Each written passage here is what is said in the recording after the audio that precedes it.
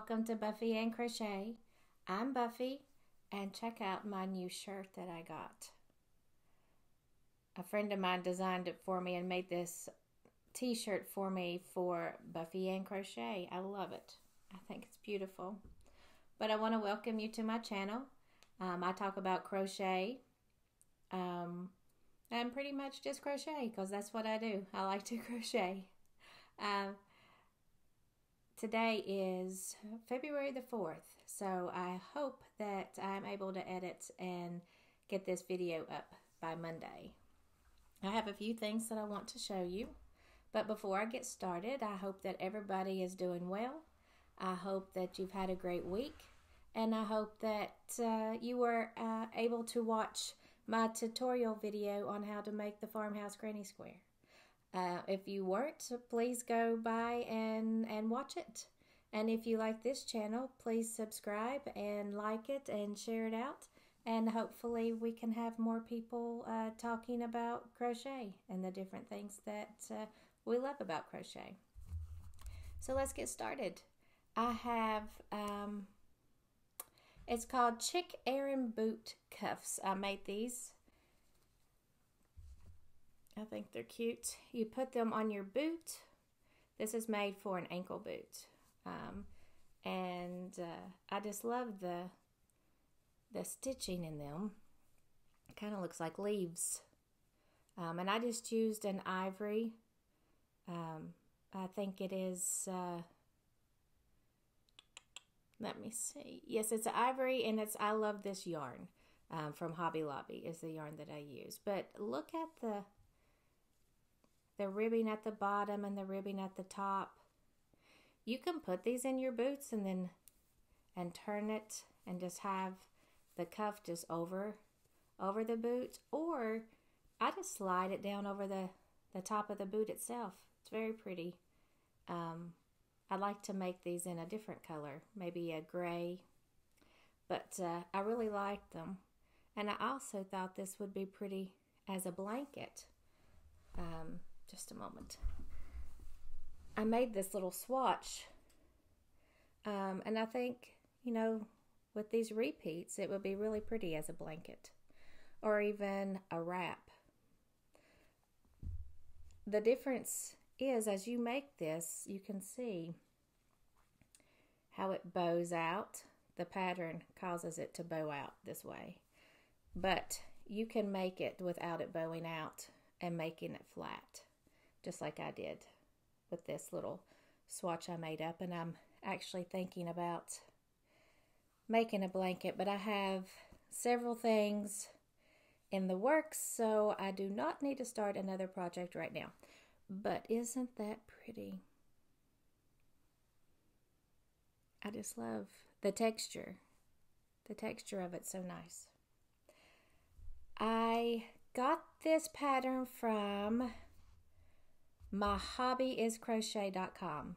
So I will probably put that here somewhere on the screen, and I will also put that information in my notes in the description. But if you do not want boot cuffs, or you're not interested in boot cuffs, try this pattern as a blanket. It's real pretty, and it's not very difficult to do either. I would say it's probably on the verge of an intermediate level, so I would, you know, you will need to know how to read a pattern and that type of thing to be able to do it, but it is very pretty. Also, one other thing to mention is, if you go to myhobbyiscrochet.com and you see the Chic Aaron boot cuff, which is the name of this, she also has different size boot cuffs. Or she has the charts or the math already worked up, so you can convert this pattern into a taller boot cuff if you would like it for your knee, your boots that come up to your knee. So try this. So pretty. So pretty. I love the texture, and I do think this is going to make a beautiful blanket when I get to it, because I don't need to add another thing to my list right now. the next thing I want to show you all, and these are a little worn, I will say, because I wear them quite often, and I haven't had a chance to show them to you, or I just haven't got them up here to show them to you. And I think I need to wash them, actually, and I think it would fluff them up. But these are Secret Garden fingerless gloves, and I think they're so pretty.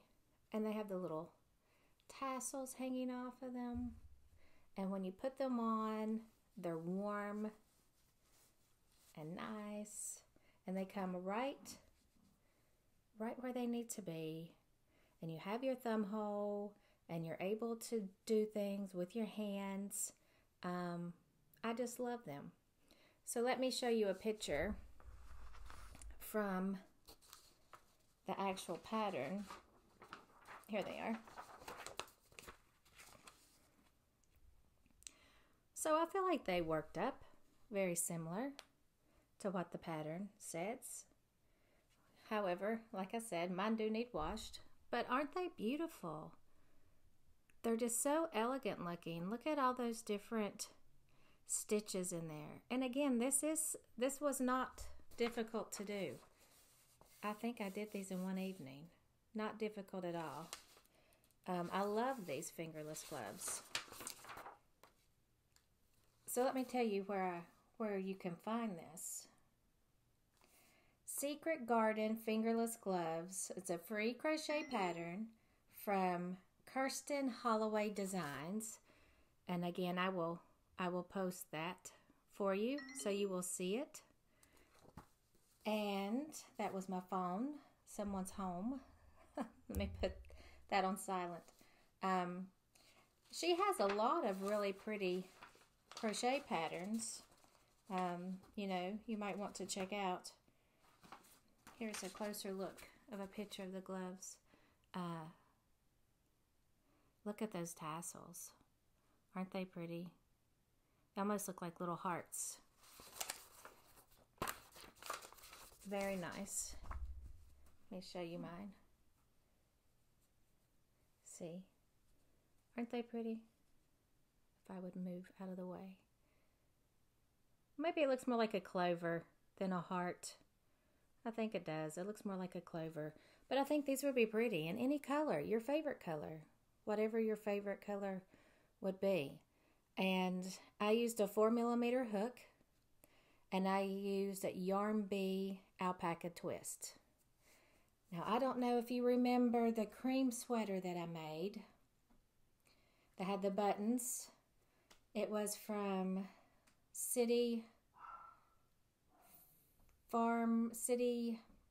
I cannot remember. City Farm Studios. And that's where I made the sweater. And I also used the alpaca twist. I don't know that I will use that yarn again. And here's why. You can see. You see I don't like this.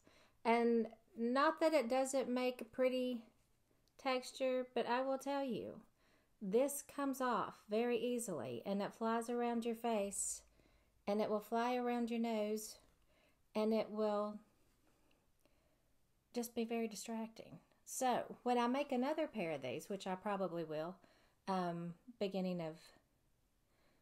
in the fall, I'll make another pair. I will not use the alpaca twist, which is not what the pattern called for to start with, but I believe I just happened to have it, so I used it. Let me see if I can find. It says, I used a warm wool yarn blend to crochet these fingerless gloves, so they are nice and cozy for winter. You can use either Lion brand Wool Ease, which she says is pictured above. So this is the Lion brand Wool Ease that she used in the gloves, which that's very pretty. Or Patton's Classic, and that's all I have. Or Patton's Classic. So I think if I make them again, I will probably use the Lion brand Wool Ease. And I really do like the color of, it's a pink or a blush. I do think that's very pretty. I like it a lot. So I may make the same color, or I may make two. A pair in the blush and maybe a pair in a different color. I don't know. I really like white, but I don't think white gloves for me would work out very well because I think they would be very, very dirty in no time. Which these are very, very dirty, but I think the white would just really show it so much more. But try these fingerless gloves. I'm telling you, they are not difficult to make, and I love them. Love, love, love them. Love everything about them except the little fuzzies that come off and aggravate me. The next thing that I'm working on, well, I guess those two were finished projects. Well, I know they are. Those were finished projects. So this next that I have on my list is not a finished project. So let me skip it for just a moment and I'll tell you about my sweater I made. I'm excited about this sweater. I really like it. Now, anyone who is experienced in making clothing probably sees a lot of mistakes. I have not made a lot of clothing, but I am very interested in it and I'm working on it. So I did not have a pattern for this. I saw, and I don't know if it was in a Facebook feed or if it was on a Instagram feed, but I saw where someone had knitted a turtleneck, short sleeve turtleneck. So I thought, well, that's pretty. I wonder if I can crochet one. So I decided to. And so this is my short sleeve turtleneck, and I have put a white blouse under it because I believe this is how I'm going to wear it. I think a white blouse. I also have a very light blue blouse I think I could wear under it. But let me get this down. Okay, so here we go. I think the turtleneck turned out great, so I'm gonna show you all the mistakes I've made, and I knew better, especially for this one. When I did the front panel, I did the back panel, and then I put them together. Okay, so when I sewed the turtleneck, I sewed it or joined it all together, all the way up from the outside. So that means when I roll it down, you can see where it was joined. So I should have joined so far up on the underneath side. I should have joined so far up like I did, but then I should have stopped and continued joining from this side. So when I roll it over, you wouldn't see the join. Am I making any sense? So if I had continued to join, I did great joining all the way up to probably right here. At this point, I should have come on the outside and joined all the way up. So, because see, where you do not see, here you can see, but it's okay. That's my first one. So, and I did do the ribbing at the bottom, which I really like, and it kind of flares a little bit and ruffles is what I'm trying to say. Kind of ruffles a little bit, and I like that. Now, what I wish I hadn't done, I wish I had not put this ribbing on the sleeve. I wish I had just done a single crochet border around the arm holes.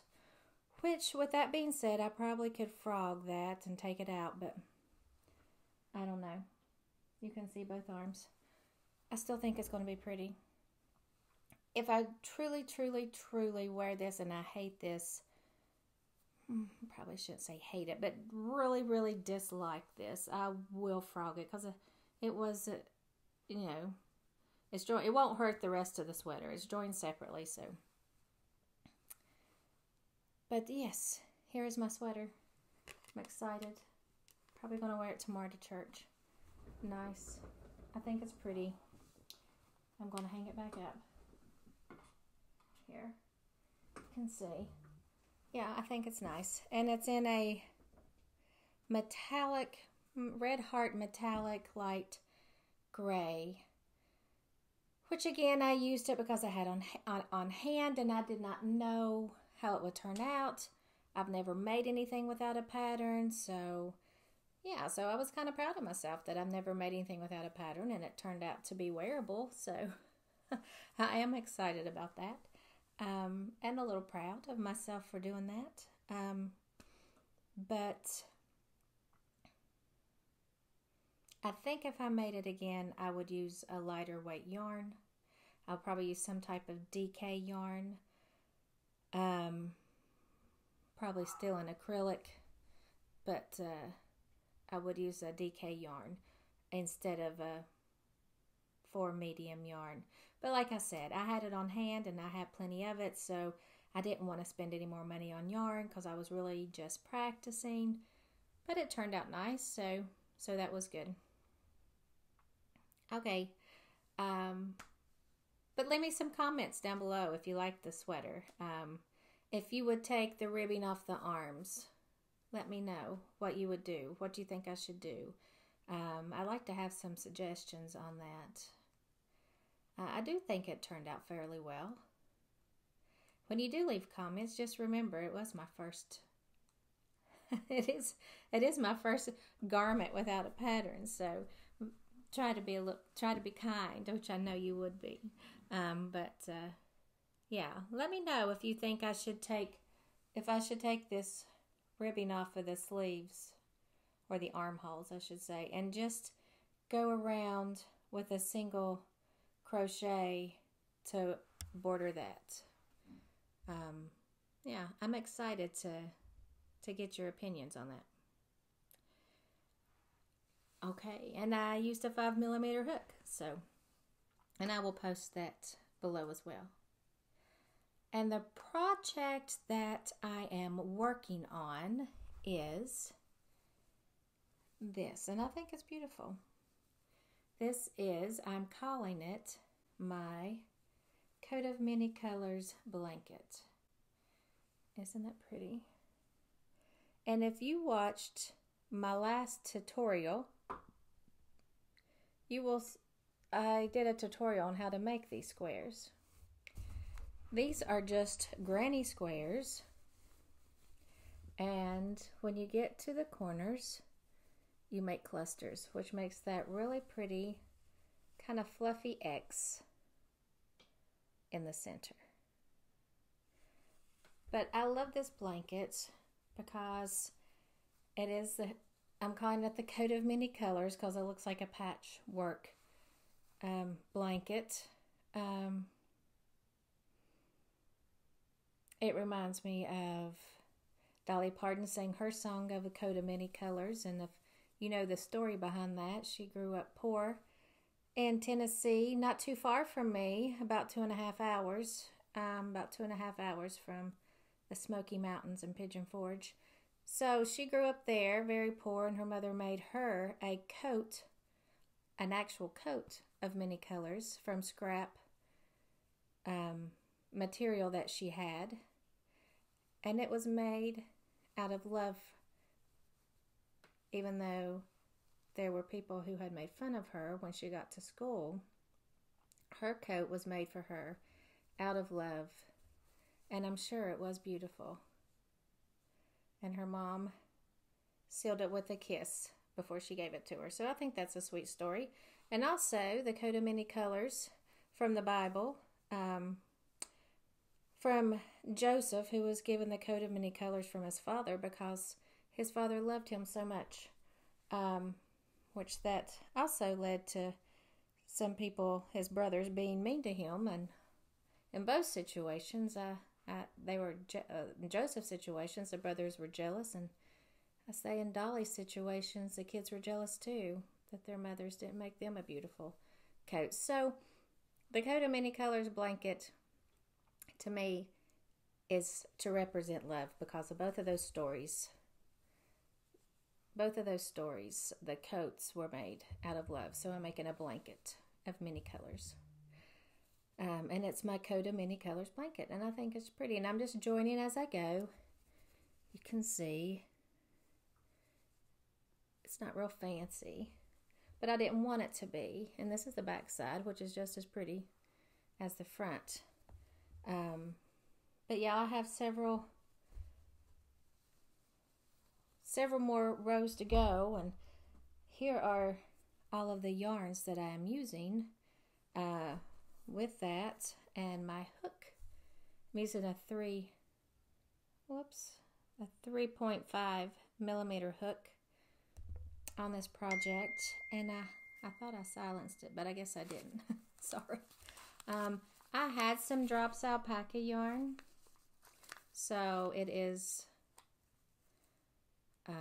a wool yarn. So I have several different colors with that. I have bought from Premier Yarns, which I'm really liking the yarns I get from Premier Yarns. If you haven't tried them, then, you know, give them a try, because I think you would like it as well. Bella Cash is the name of this yarn, and it's 60% fine merino, superwashed wool, 30% nylon, 10% cashmere. It's very pretty, and pretty colors. Several different colors. I'm not going to show them all to you, but look at this green. Isn't this a beautiful green? I think it's gorgeous. Let me see. I stuck the tag in here. I was going to see if it tells the actual color. Emerald. Well, that's perfect, because it does look like it's emerald. But I thought it was a beautiful green. Greens aren't my favorite color. Has to be the right shade, but that is beautiful. For me, anyway. Just my opinion. But all kinds of different color of yarns in my basket that I am excited to finish my blanket, which I will be honest with you and tell you, here's my basket with all my yarn. I'll be honest and tell you, this will probably take me a little while, because this is as far as I have gotten, and I just work on it at night, in the evenings, watching TV. So, and then that is why I don't want to start the other blanket, this blanket, because if I get all of this going, then I will not complete this when I want to. And I think this is going to be so pretty. I am excited to complete this. And you know, these squares are not, they're not difficult to make, and they're kind of soothing to make, because it's kind of therapeutic. Oh, there's that green. Look at that. Isn't that beautiful? That emerald green. Oh yeah, that's probably my favorite. I think that is going to be my favorite color so far in this. And it kind of looks like a quilt. You know, they made patchwork quilts, so this is my patchwork crochet blanket. But yeah. And this is, I will have to say, this is the first time I have made a blanket and join as you go. But I will say that I am quite enjoying that, because you see progress. You see a lot of progress. So I like this join as you go method. I may show you how I may do a tutorial and show you how I'm doing the join as you go. Since I did show you how to make the square, I should show you how to do a join as you go with it. And it's not difficult. Isn't that pretty? This is pretty too. This color. Look, do you see the hair? I don't know. I just think all the colors are pretty, and I just like that it's many colors, and it's going to be, like I said, the coat of many colors blanket, and it represents, like I said, love, like all the other coat of many colors that have been made. So there you go.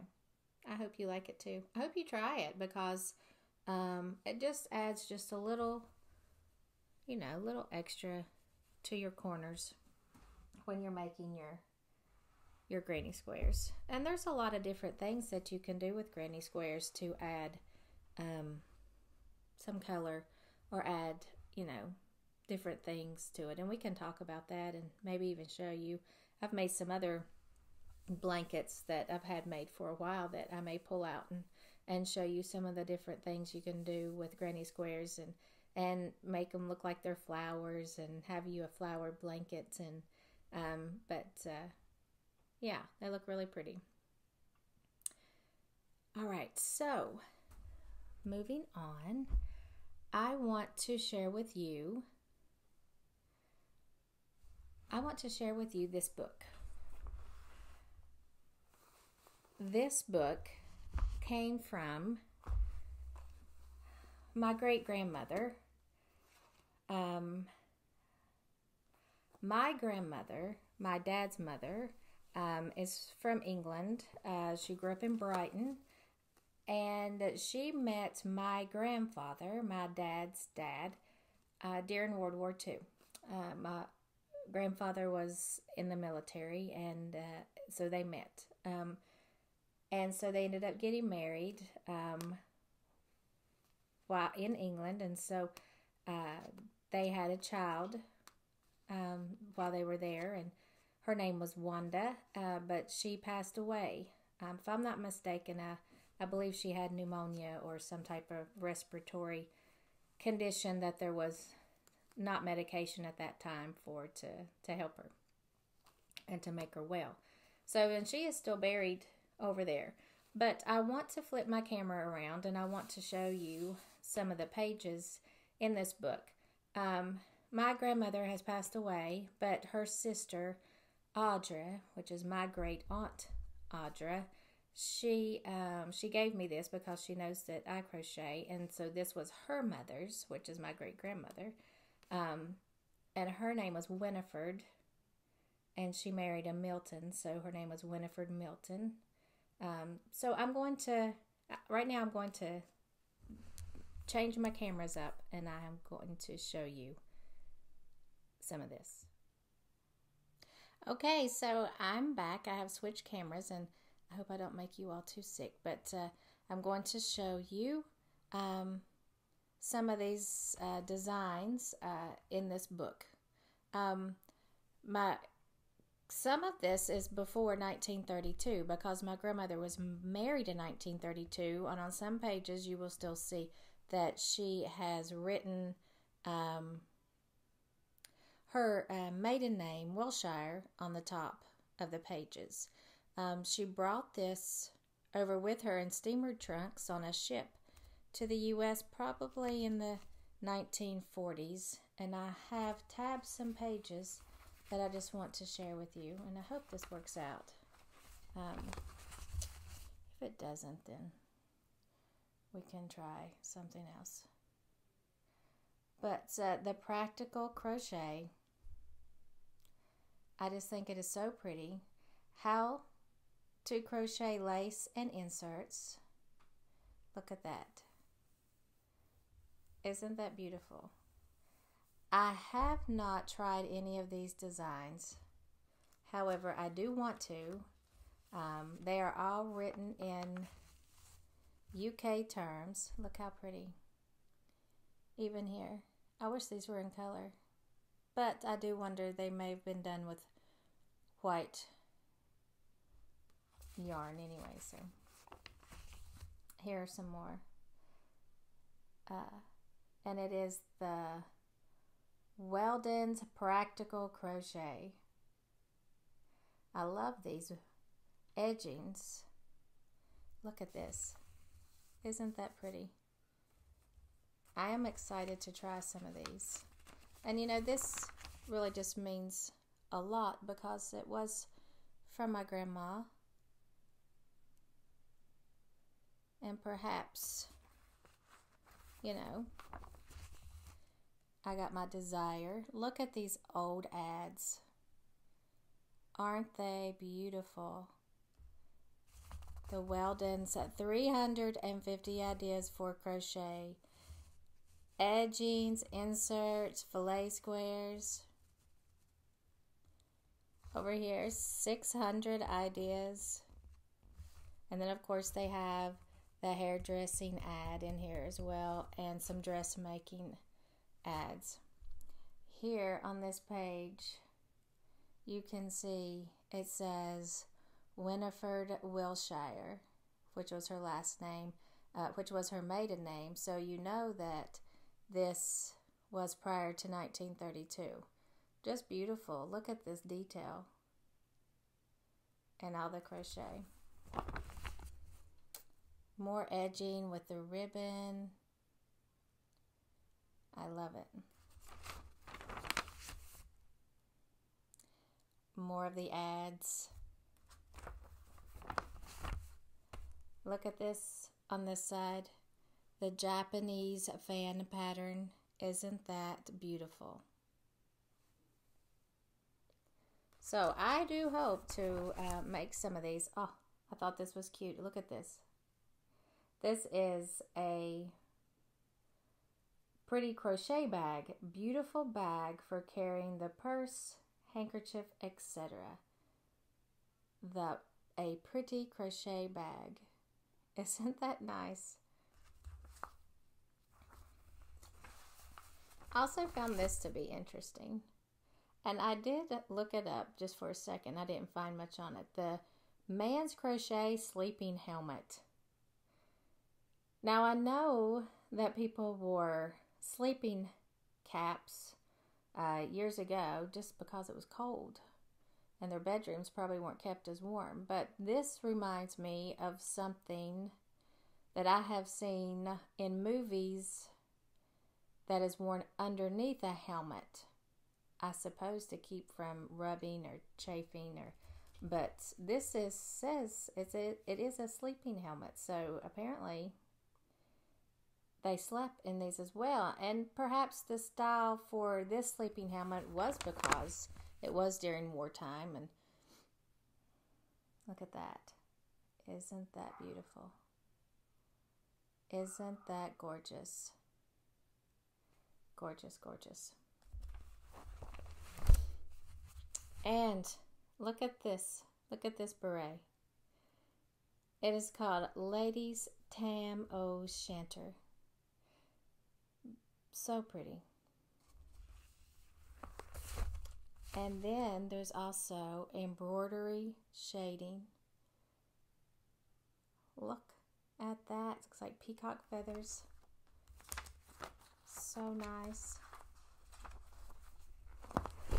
And these hats. I had to show these hats. Look how beautiful they are. I am going to have to crochet a hat. One of these hats for sure. I don't know when, but they are called the Beatrice crochet hat, the Rosalind crochet hat. So pretty. Then I wanted to show you some more yarn ads. And I think I may have skipped it, but there was some lace that had been added to pillowcases, so I want to do that as well. Okay, I am going to switch cameras. I know that my filming was not great when I was showing you the book from my great-grandmother with all the crochet patterns. So I hope you forgive me. But this book is awesome to me. And I really wanted to share a little bit of the history of crochet in my family. It is beautiful. The fact that it is so old and that my great-aunt Audra has kept it all these years. That my great-grandmother brought this over with her to the United States on a steamer trunk, on a ship. She didn't get to jump on a plane with all of her things and find it at the end of a conveyor belt when she got off. It was a long trip. And she only brought her most important things with her. So I find that fascinating that her crochet book was one of those things. I'm very excited and proud to be the owner of that now in our family. I hope that you enjoyed seeing it, and I hope that you enjoyed the projects that I shared with you today. And I hope that you will be able to have a blessed week. Enjoy your family. Find peace and happiness in all that you do. If you like this channel, please subscribe and hit the like button and share with your friends. If you would like to comment, share anything that you're doing or making, I would love to hear from you. Also, don't forget to let me know about the sleeves border on this sweater. If you think I should take out the ribbing and just add the single crochet border, because I'm going back and forth on what to do. Let me know. I will see you soon. Bye-bye.